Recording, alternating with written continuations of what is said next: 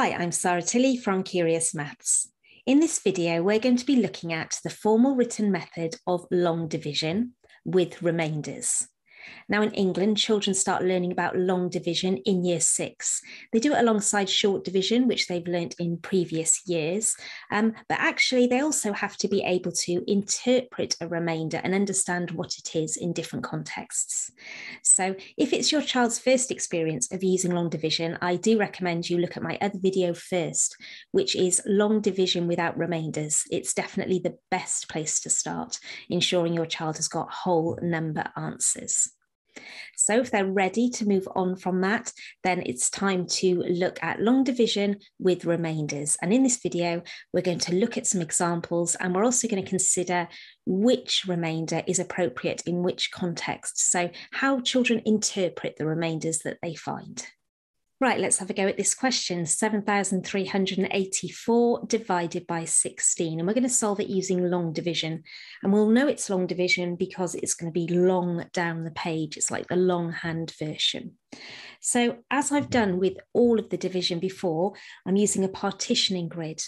And we used this for short division when that was first introduced. We also used it for long division without remainders. And I'm going to keep using it because, as I've said before, it's a really good way of getting your child to write all the multiples down and calculate them quickly, but also mentally. It's really good for their mental calculation instead of moving to a short multiplication method.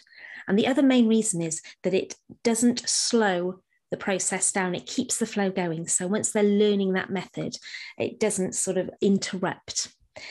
So by the time children get to this type of question, which is going to have a remainder, then I'm not using the short division reference. So in my first video about long division with no remainders, I was using the short division method alongside the long division method. And the idea really there is to connection make with your child and give them that confidence that they can solve it. And this is just a different way of writing it. And I've always found that by doing it that way, it helps them remember more. But by this stage, I'm assuming that they've got a concrete understanding, a good understanding of long division and the process of long division, i.e. what they have to do and when they have to do it.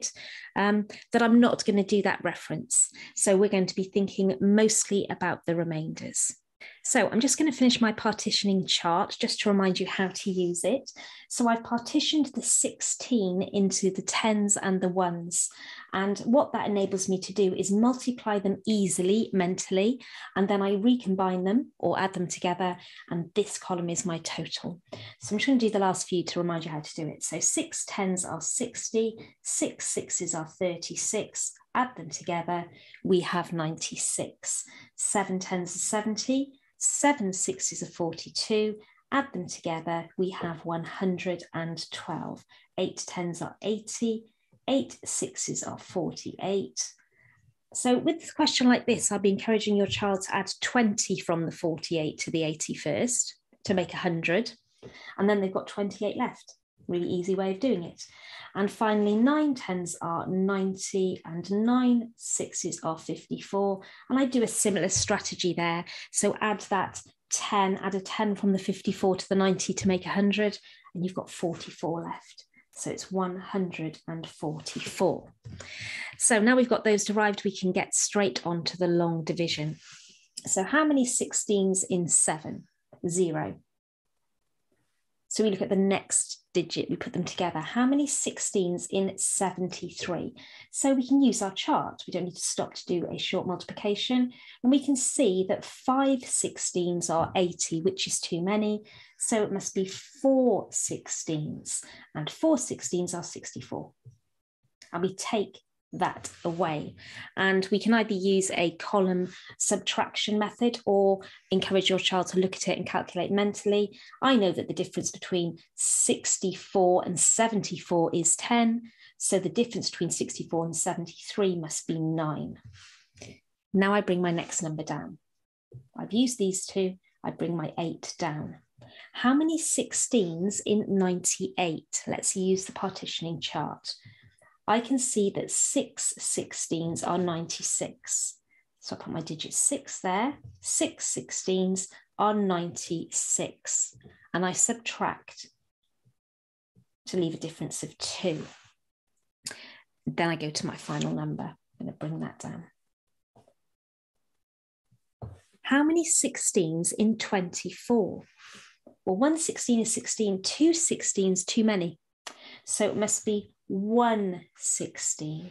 And I write the 16 underneath there and I take it away.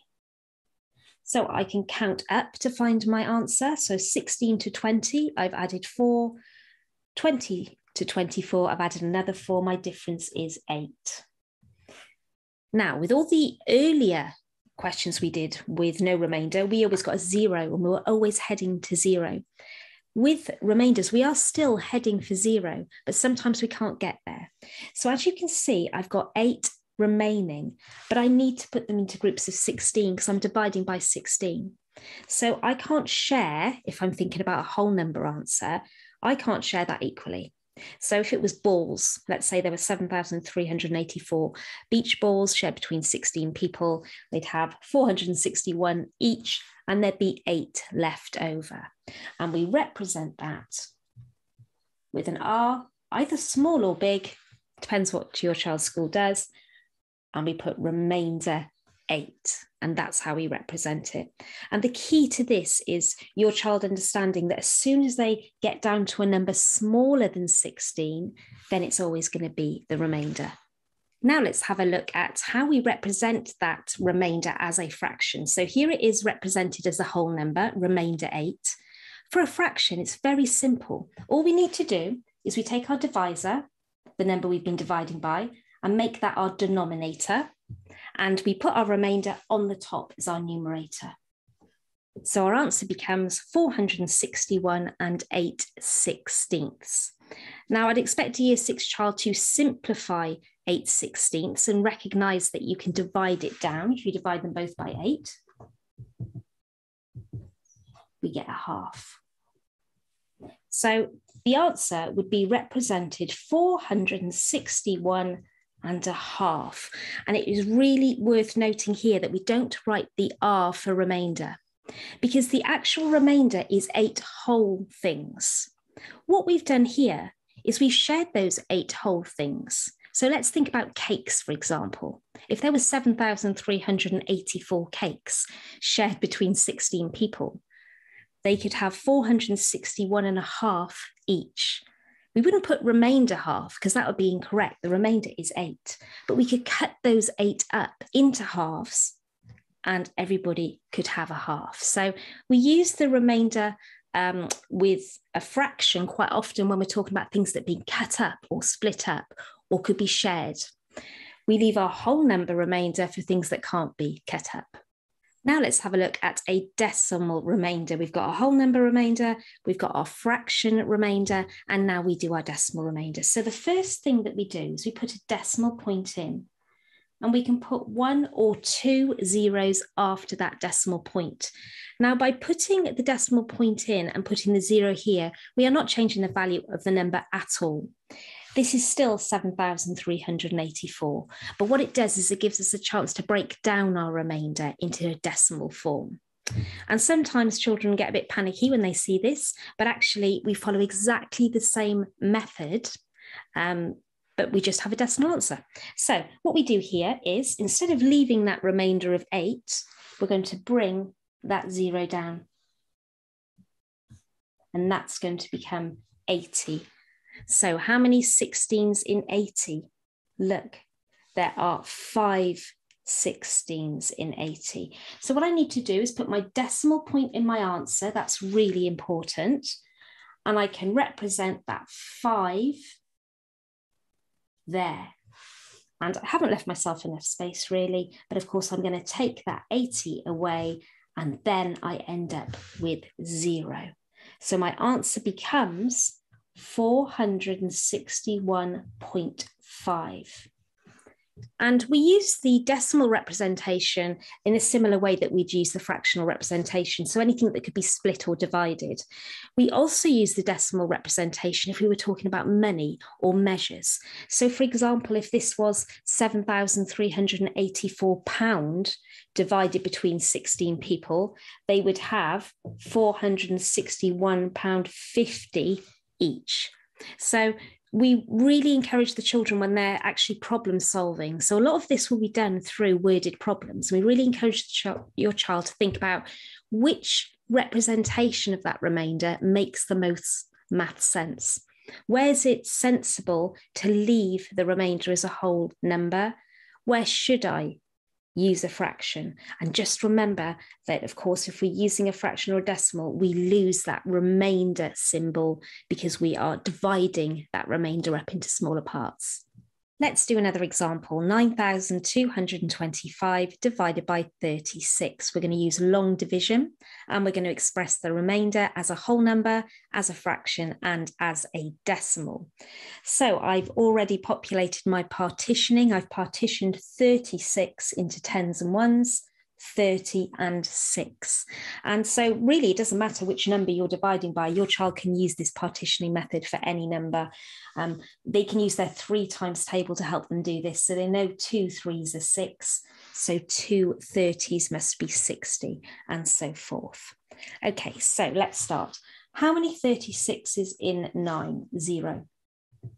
How many 36s in 92? Let's use our chart. 3 36s are 108. That's too many. We want to keep emphasizing that with your child because that's sometimes the bit they find hard. They don't know when to stop. So in that case, then we must use 2. So 2 36s are 72. We put the 72 under the 92 and we take it away. Nice and easy. Next, we bring down the number. How many 36s in 202?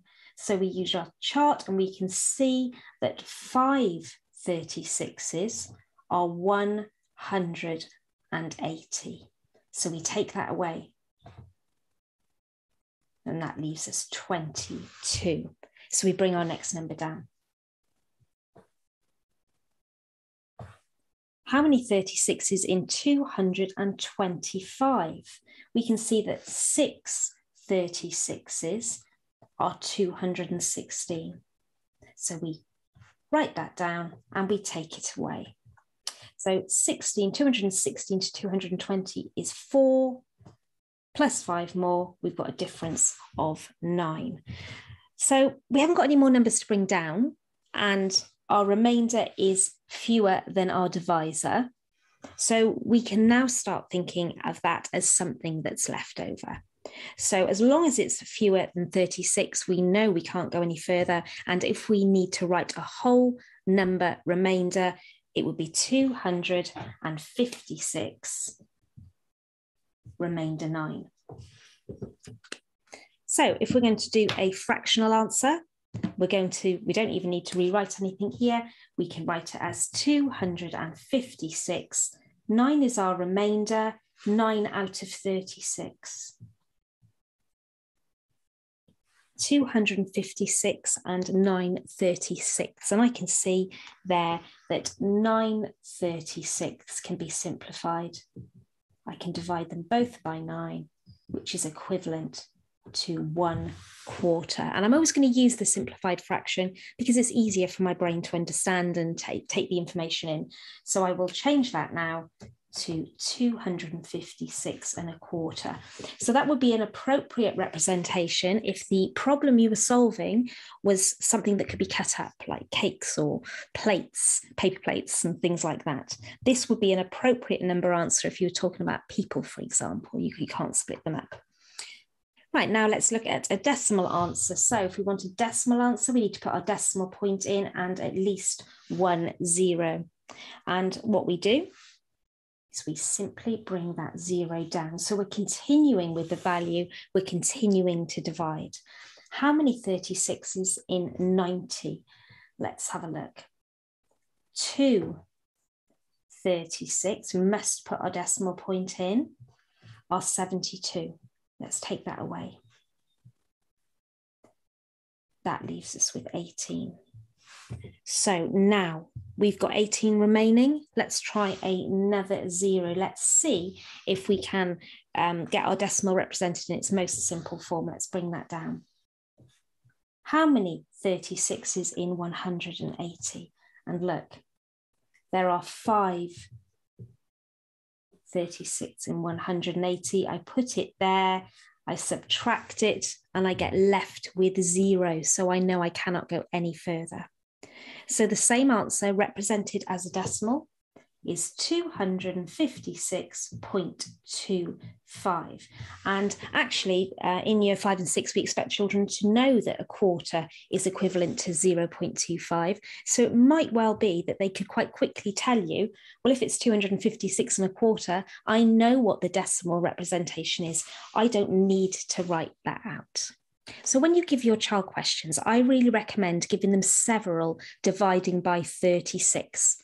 Because if they've already gone to the trouble of doing the partitioning chart, then actually it really keeps the flow going and gets them to just practice using that one idea. It's a bit like in a science test where you keep a constant. So your 36 would be your constant, and that would be really helpful for your child. Do 4 or 5 questions.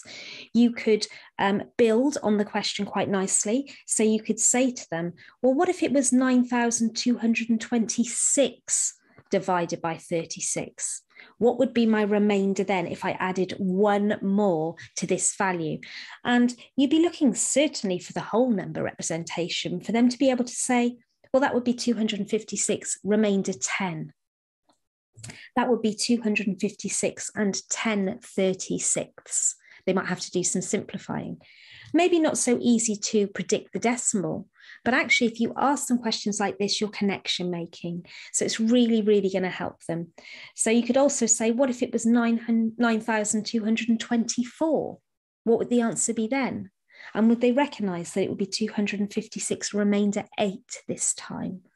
You could then maybe say, what would be the question that would give the answer 256 remainder 7? So you're really scaffolding, you're really going in depth on one question and getting them to make connections and talk through what they're thinking. Here is a summary of the main teaching points. Use a partitioning grid for your child to derive all of those multiples before they even start the long division question. It's a really good way for them to practice their mental calculation and derive known facts. And also it actually really helps with the flow, so it doesn't slow them down with actually tackling that long division question. Because they've spent a bit of time putting together that partitioning grid, why not use the same divisor for several questions? Instead of jumping around the place, your child could do 4 or 5 questions, dividing by exactly the same value. They can use the same grid, and it will just make sure that they're really focusing on that new bit of learning. Perhaps it's the remainder that's new, so you really want them to focus on that. When they're thinking about remainders, do really encourage them to understand and explore which remainder would be the best to use. So if you're thinking about problem solving, in what context would a whole number remainder be most useful? Where might we use a fractional remainder, and where would a decimal remainder work? So those links to real life are really important and help make sure your child's got that sort of general understanding of division and general understanding of remainders.